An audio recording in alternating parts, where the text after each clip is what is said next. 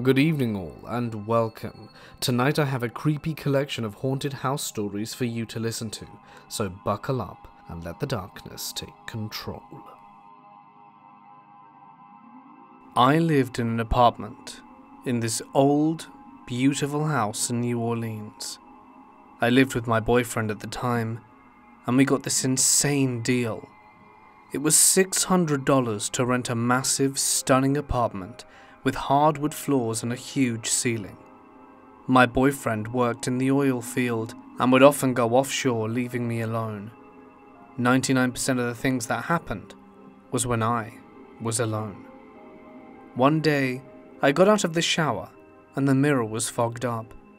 I leaned over while I was brushing my teeth, and when I looked up, the mirror was wiped in a circle where my face was. This happened only a few times. It was wiped away where my face was when I looked up from brushing my teeth each time. But when it did happen, it happened in the same way every time. While I was sleeping, I often heard things crashing, and also often heard footsteps in the attic. My boyfriend also heard the steps in the attic and went to check it out. No one was up there. I came home from getting groceries, put on the gas stove, and got a feeling of being watched. All looked up. From 2 to 3 seconds of me coming in and putting the groceries down, I look up, and all of the cabinets were suddenly open 90 degrees. I closed the doors and tried to recreate it happening, which it couldn't. I brushed it off, went back to put groceries away, and got another creepy feeling. I looked up, and all the cabinet doors were open again at a perfect 90-degree angle, while my back was turned. All the burners turned on, full blast. Every night, we heard footsteps or someone walking slowly in high heels up and down the hallway for hours. The apartment next to us was a huge mirror image of ours, and the walls were thin. My boyfriend thought that the guy next to us had a lady over, and I said, no woman would wear high heels on hardwood floors, walking back and forth. They would have taken them off. Only a man who has a fetish to wear heels would do that. Turns out our neighbor worked as a nurse, doing the night shift, and wasn't home at those hours anyway. I was going to sleep one day, but I was scared, so I left the hallway light on. I heard the footsteps and was too scared to sleep. I looked up and saw an evil being, a man, but he looked like half a man, half a monster, walk into the doorway of the room, stop, and turn towards me. I had never been so scared. I was paralyzed with fear. He came into the room, stood at the left side of the bed and sat down. I felt like I was being electrocuted the entire time he was looking at me. It felt like an eternity. I think I passed out from fear. I woke up in the morning and panicked.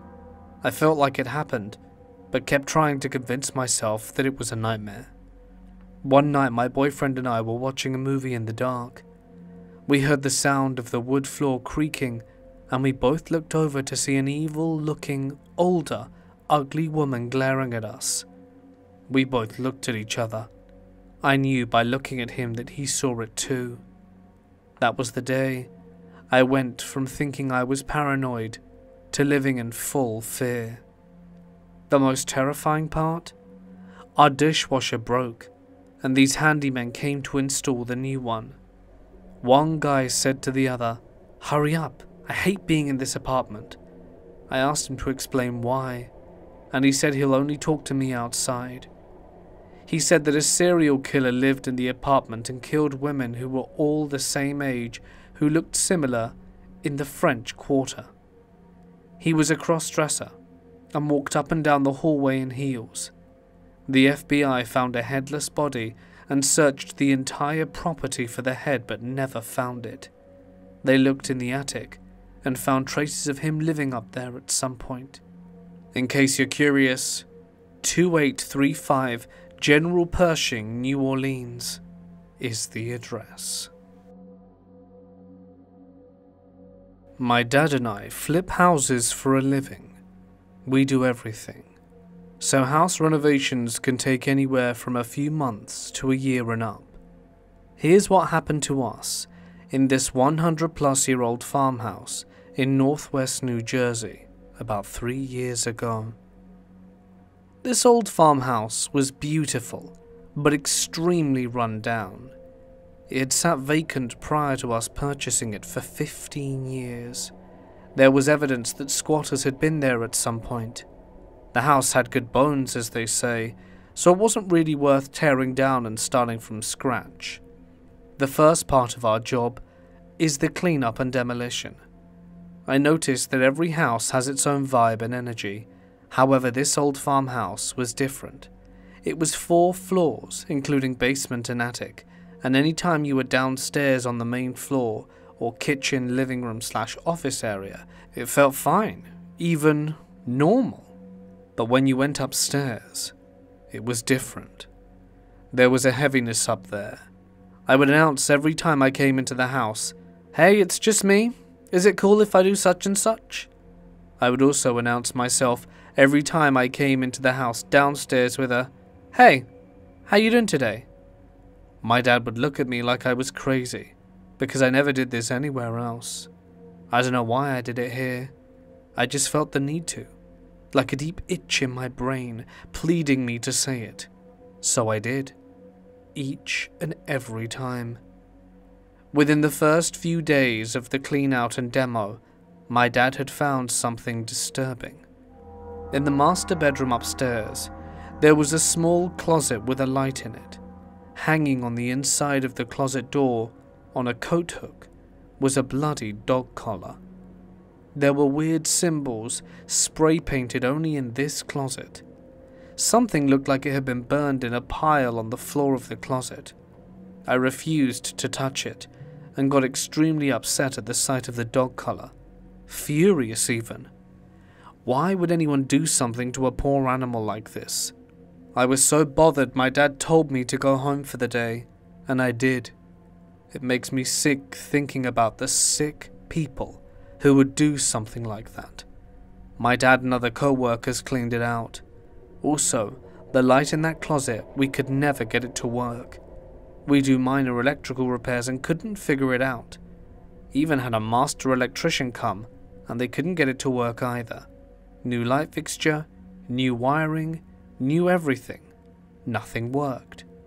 But when we had finished cleaning out the living quarters, we decided to work on the attic and basement. The basement was okay. Honestly, the bottom half of the house was fine. But the attic was terrible. I couldn't bring myself to go up there. Not to be an arse. I worked on the other floors of the house. My dad understood, without me even having to explain, which speaks volumes because he's a real skeptic. One day I had to hold the flashlight for my dad while he was in the attic. I stood on the stairs with only my head and upper torso sticking into the attic space. The light wouldn't work up there either. This attic had one of those pull-downs from the ceiling / foldable ladders.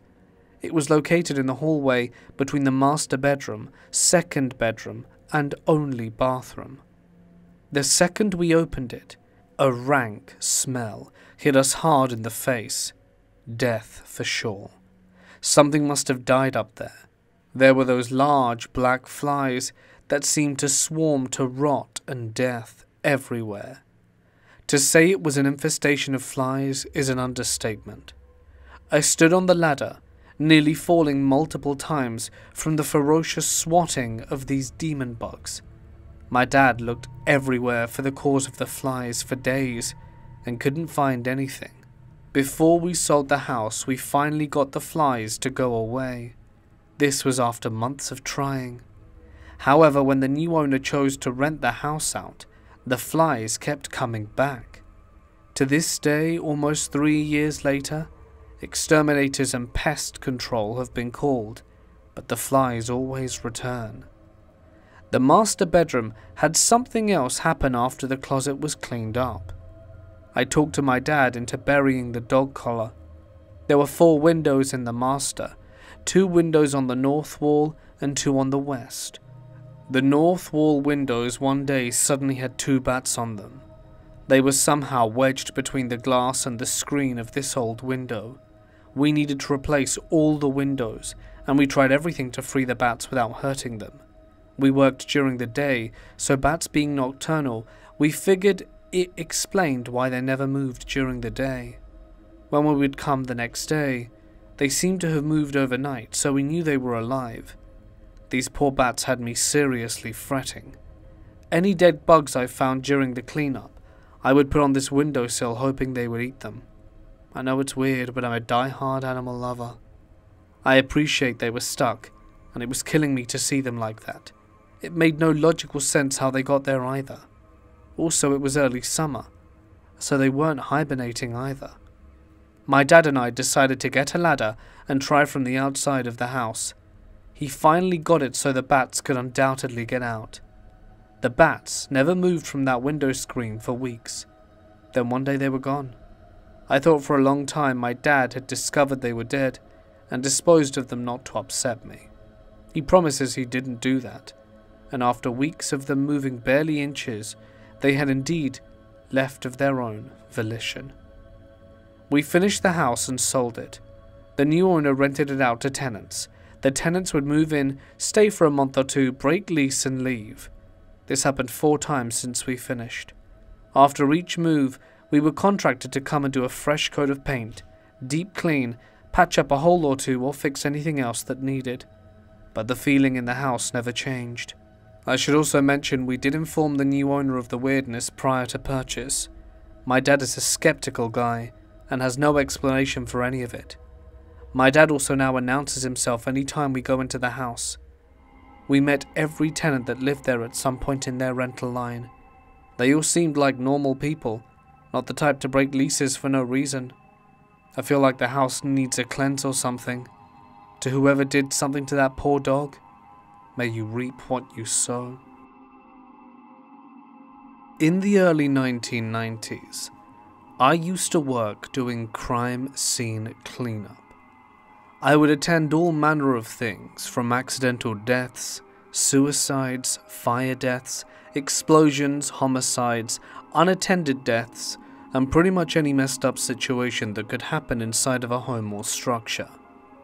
One of my first calls when I started doing this work was around 1993. It was a really rich, fancy home. The home was located in a very wealthy area of Los Angeles, up in the hills, and it was a huge home with a lot of land surrounding it. This was the first time I ever saw an elevator in a home. I never met the homeowners or actually any representative from the person who owned the home, as all the paperwork was done via fax. I think it was owned by an Asian family, but couldn't be 100% sure. I only thought this at the time due to the furnishings and things inside the home. It was pretty much emptied out, most of the personal contents prior to our arrival, so I didn't see any family pictures on the wall. It was huge, so big you could get lost inside. Up to this point, I have never been inside a multi-level home, much less one with so many bedrooms, game room, indoor pool, bar, dens, family rooms, basement, and I think a 6-car garage if I remember correctly. Anyway, we started work on this one late in the evening. It was once a crime scene, but by the time it was released to us, there were other damages that I couldn't explain. I assumed that the person was killed in the master bedroom, as there were some signs of trauma and some bullet holes in the bathroom shower and surrounding walls. There wasn't that much blood, as I think the person must have perished in the huge walk-in shower. What was odd was that I didn't know if the shooter turned on all the water faucets in the house, because there was water damage all through it, kind of like the Home Alone Wet Bandit stuff. There were areas where we had to remove wet drywall, wet carpet, baseboards, wood flooring, wet ceilings and cabinets. Since this was all over this huge house, and my crew at the time were just about 5 of us split up doing different areas. This house was so big that you couldn't hear each other from the different areas even if you were screaming. but we all carried these old Motorola walkie-talkies that allowed us to communicate from each other for miles. One of the issues we were dealing with was that in certain areas of the house the lights were off. I think prior to us coming out, an electrician shut off all the power in different areas because electrical components got wet. We all decided that using the elevator wouldn't be a good idea and just used the stairs and walked through the different areas of the home in complete darkness. We thought about using our generator, but the house was too big and there were too many rooms, so we just ran extension cords with lights to areas we needed. But it still didn't light up enough of the house. I remember 2 of our guys were working on the upstairs, maybe the 4th floor, where the murder actually took place. Another guy was working by himself in what appeared to be a bar/indoor nightclub area, removing wet cabinets and flooring. Another guy was working on this huge walk-in closet, tearing out wet carpet and drywall from floor to ceiling. I started working in a basement area, and there was some ceiling and walls that needed to be removed. This job was going to be an all-nighter, because of the vast and multiple areas that the damage was. Everything that we removed was damaged, and it was a long trek to remove it from the house and drive down to our trucks, adding to the time it took. So let's get to the creepy part. Imagine being in this huge home where a murder took place for one, but as we got through the night working, we began hearing and experiencing things. Our old radios would do a beep-beep chime when someone was about to say something over the air. Since it was only our company that had these radios, it wasn't random interference from outside sources, and we hadn't experienced such things before. But as the night went on, and we were working, we kept getting alerts that someone was about to talk. So I and others would drop what we were doing and listen for a bip, like someone was going to say something but no one spoke. Maybe one of the guys was fooling with the radio. As I was making my way with a trash can full of debris out of the basement, as I didn't want to take my trash too heavy to carry out, I made several loads. It was a summer night, so getting out in the cool summer air was a benefit. One of these trips, I had to go up the stairs from the basement and down a long hallway. I believe to my right was an opening to a large living room type room, and to my left were some windows to the outside. But further down was the door that I needed to take to the exit and take my debris out. On one of the last trips, the light went out. I got some light from the moon outside, but to my right the rest of the house seemed unnaturally dark. As I make my way back to the truck, I grabbed a small flashlight in case it happened again. After a while of working in the basement area, one of my guys comes up to me and starts chatting. I can tell he's nervous, and he starts on me saying, "Wouldn't it be better if we worked together? That way we can finish up areas quicker." I could tell he didn't want to be by himself, so I agreed, and I honestly knew how he felt. It was about 1 AM, and we decided to take a break and meet in the pool table room and eat. We started exchanging stories about the place, mostly on how cool it was, but also creepy. We all experienced random whole sections of the house losing power, only for it to come back on again in a different section. The guys that were on the upstairs part talked about hearing music but couldn't find the source. I asked who the dumbass was who kept hitting the talk button. No one did. We started coming to the realization the job wasn't going to be completed tonight, and it would be a 2 to 3 day job. We talked about our options, and one of them was, since it was nearly 2 at that point, was that we should work a few more hours, sleep there, go up and get showered and go back to the office. I, for one, wasn't into the idea of sleeping in that house, and overruled, and said we'll work a couple more hours and call it a day. The following day we already had another job on the books, so we got home and rested a little, then back at it. We got back to the big fancy house at 3 PM, and decided to work as long as we could and finishing up the following day. That evening we sent one of the guys for pizza and kept working so there would be two of us paired, and when the pizza came, we would break and eat up and then rest back to it. After we ate our dinner, and once again back in the pool table room, we're just relaxing as the work and distances in the house are taking a toll on us. We decide the best case, so none of us gets too tired lugging the trash, we would split that duty that one guy would go and then the other guy would go, and so on. Almost everyone hears music playing at some point in the house. I heard it walking down from the kitchen area to the long hallway, but it sounded like it was coming from another location in the house. Another guy heard it coming from upstairs in the master bedroom area, but when you got up there, it sounded like it was coming from elsewhere. One of our guys called us over the radio as he was making his way back from debris out to the trucks and asked if someone was over in the kitchen pantry room. We all say no and ask why. He said the door is open and it wasn't before. We joked that he was just probably hungry. It was around midnight at this point, and I was working one of the extra bedrooms that had its own private bathroom. This area was also down a long hallway that had a few other rooms and ended in a den type area. I was with one of my guys and we both jumped as we heard a loud bang. It sounded like something big and flat hit the ground, kind of like if you knocked over a large piece of furniture, and I got on the radio and checked on my guys thinking they broke something, and everyone said no, they hadn't broken anything, and no one else heard it. My co-worker and I sure did, so we go down the hallway and look around. Maybe a picture fell off the wall or something, but there's nothing.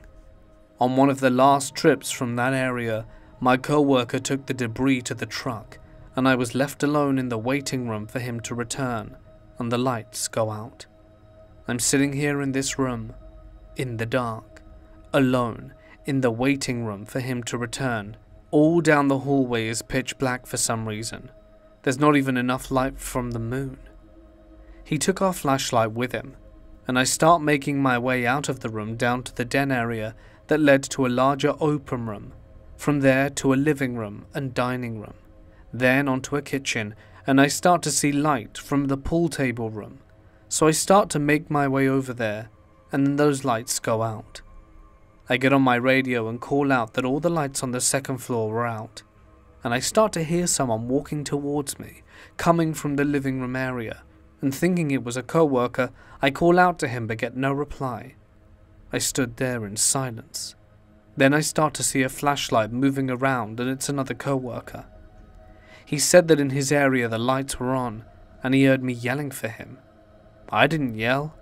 I'd only called on the radio. Just as we were talking, the lights came back on. My co-worker with the trash can and the flashlight comes back in.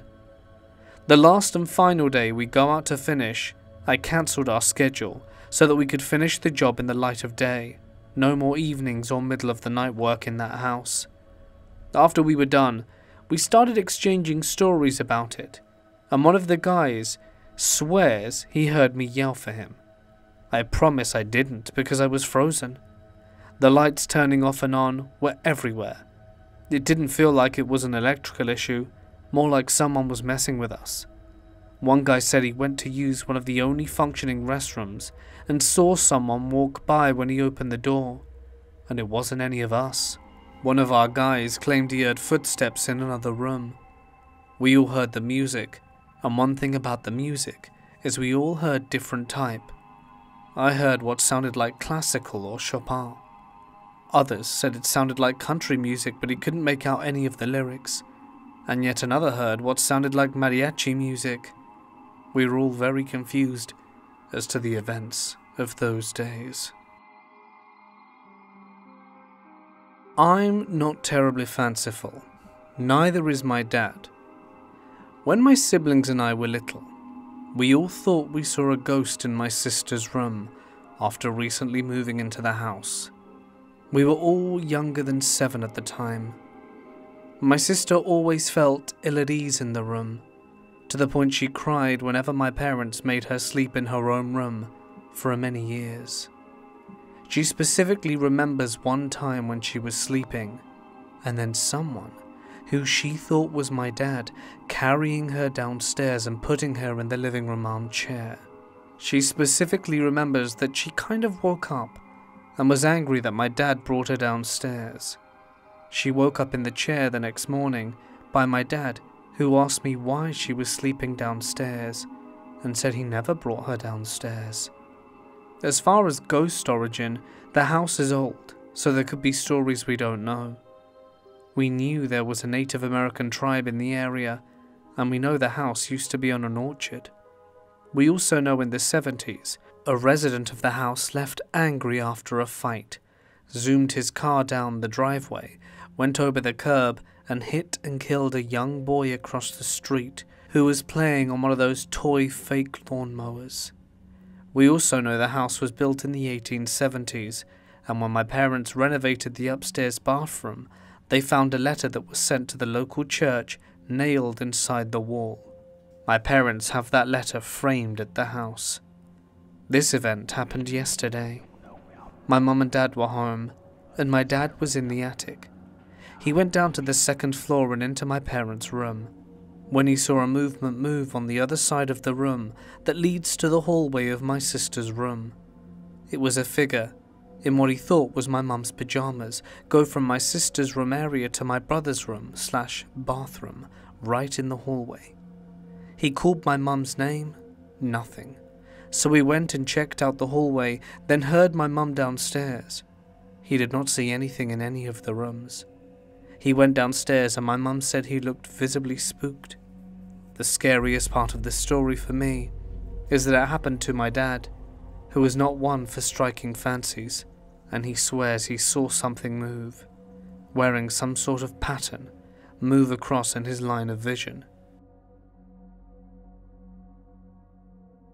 My great-grandfather, great-grandmother, their 4 kids and dog moved into this old farmhouse in rural central Illinois. I never personally encountered the farmhouse, as all of this occurred in the late 70s. Here are the real, terrifying encounters my family members had in this house. When they first moved in, a woman came up to them at the grocery store. She told them that their dog would die, and the house was evil, and that bad things would happen to them. Basically some Amityville horror kind of stuff. They brushed it off, and thought she was just trying to scare them because she wanted the house. Note, my great-grandma had a previous husband whom she had 5 of her 6 kids with. Only 4 of those kids ever lived in the farmhouse. My grandma, my great-grandma's daughter and 4th child, was the result of an affair with the great-grandpa who's in this story. That's a whole different story, but the bloodline thing is crucial to the story. After the lady had told them all of the things that would happen to them, every single thing happened. They honestly thought she was a witch who cursed them because of how accurate she was on what would happen. Not long after they moved in, their dog died from being hit by a car. After that, my great-grandpa turned mean. So mean all the kids hated him, even some of the adults. He went crazy. My grandma wouldn't leave the house. It's as if it had a gravitational pull on her. They believed that my great-grandpa and grandma were possessed by the house. My Aunt Carrie, the youngest child, swears up and down she saw Dracula in the house. To elaborate, all of the adults were playing cards downstairs. My aunt was younger at the time and was playing near the hallway. When she looked up, she saw what she described as Dracula looking back at her. She was hysterical. My great-grandpa actually had to slap her in the face just so that she would calm down. No surprise they didn't believe her.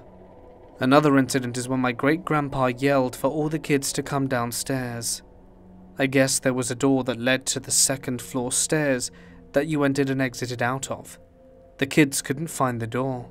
It vanished. My great-grandpa was getting impatient and yelling at them. He couldn't hear them at all.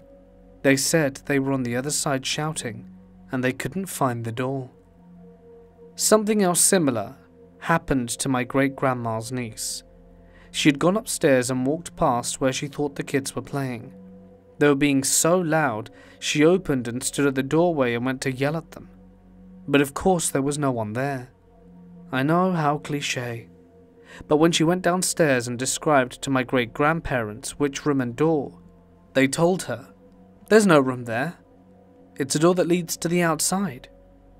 It's all boarded up, so there's no way you could have opened it." So if she actually had have opened the door and tried to walk through the room, she would have fallen from the second story of the house. She was so freaked out that she left and never came back after that. She swore there was a room and door there. The house obviously liked to play with your mind. My uncle took a picture outside the house with his hands and kind of posed.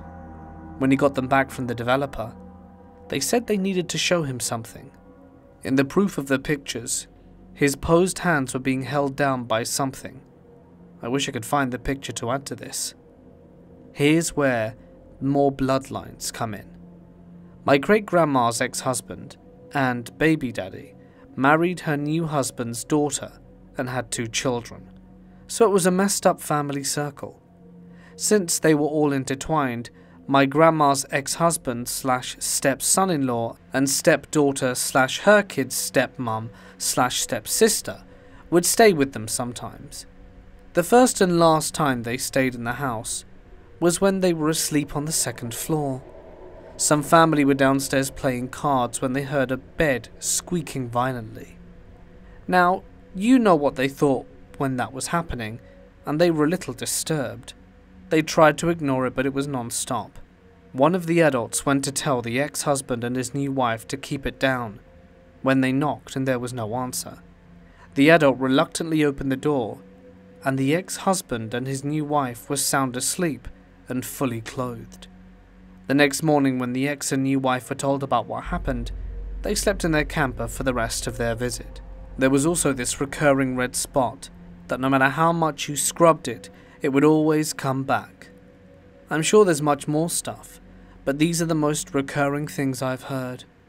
Unfortunately, the only person who could tell you anything she's experienced in that house was my grandma, who has since passed on. Years later, they found out that my great-grandma's oldest daughter's husband's uncle actually took his own life in the basement. He had done that years before they moved in. My family only stayed there because they were not financially stable enough to leave, and after they finally moved out, a new family moved in. The new family stayed there for a week, and stayed in their RV for the rest of the time till they could find a new house. After that family moved, the farmhouse burnt down. I'm not really sure if the house caught on fire or if it was burnt down on purpose. I've drove past where it was located many times. It's all cornfield now. The old grain silos that sat with it are still there, but that's all. I'll wonder what happened to make the farmhouse so evil. My boyfriend had a haunted bedsit flat. Everything, including the kitchen area and bed/lounge, was in one room. He used to go home from work to all the cooker rings on full blast or being woken by the iron cord and plug swinging violently on the wall bracket. The TV also blew up when we were watching it, and one night that was the final nail in the coffin, when he was getting off to sleep and the cutlery drawer in the kitchen was pulled out from under the sink so quickly the entire contents were thrown all over the floor. Safe to say, he no longer makes that his residence. This all started when I was 7 years old, living in an old house. We caught an orb on camera, and it wasn't a dust speck because it was moving irregularly. I would always hear things talking to me in a loud whisper, and one of the only experiences that truly terrified me are as follows. I would always have a radio on at night, and a commercial came on. This so-called commercial was filled with people screaming in a deep, droning voice that said things that I couldn't understand. It could have been just a horror movie, but I'd never heard it from anyone else. Something else I learned from my mum that happened when I was at school is that my toys would be moved from upstairs in my room to the bottom of the stairs. I also remember my brother sleeping in my bed with me lots of times, but whenever I talked about it, neither my mum or brother remembers whatever's happening. And I don't know if this counts, but when I walked past this one certain house, something inside me was telling me to never look at it. I did never acknowledge the house. The house had a bunch of religious things on the porch, and it always gave me an evil vibe. Another night, I was looking out my window and under the streetlight when I saw a little girl dressed in a white nightgown, and when I looked up, she disappeared.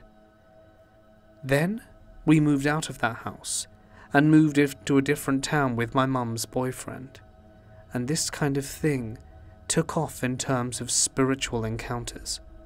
I would be laying in bed, and again, I'd hear the whispers yell. It was always happening each night, and one night I was so scared I ran into my mum's room. I had to go into the basement, and all the while the voices talking to me were getting louder and louder and more aggressive. I would be laying in bed, and my bed would shake violently. And when I went to my brother because I was kind of scared, his bed would start to shake. Then the water faucet would drip, and I'd go out and check and it was dry in the sink. Another experience I had is when we were watching a movie in the living room, when I saw something pass in front of the window. I asked them if they saw that, and none of them did. Then, when we moved out, we moved to my grandpa's. It's a very old house. It's been in our family since the 1800s, so there's lots of history and probably spirits. I'd hear something crawling in my vent, and I'd hear something move like someone was walking in the attic.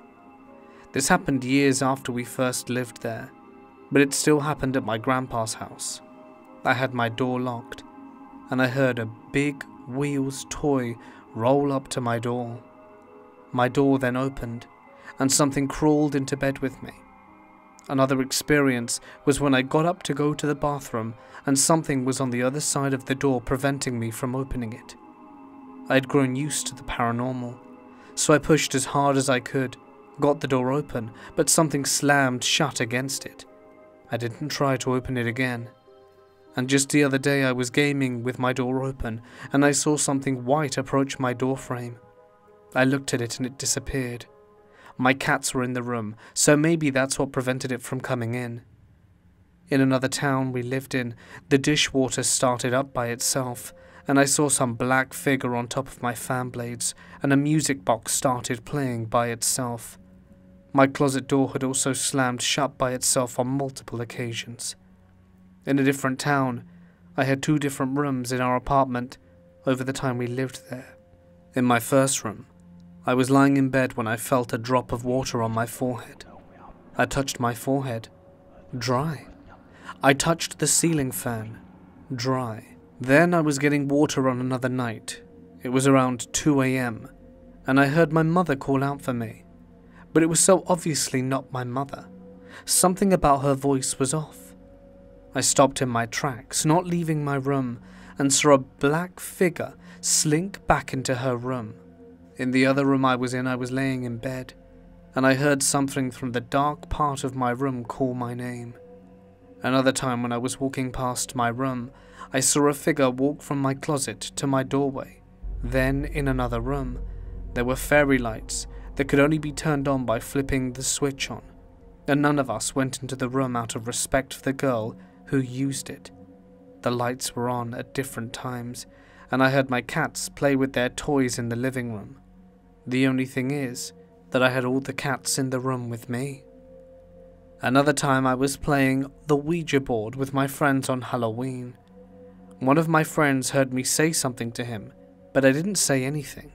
And at a different time, I was driving home with my mum, and I saw the same little girl in a white nightgown in front of the neighbour's lawn in broad daylight. All in all, I've had quite a few terrifying experiences with spirits. They've always stopped bugging me when I ask them to, but they always come back. None of my other family members experience this, and I've always been able to hear and see things others cannot.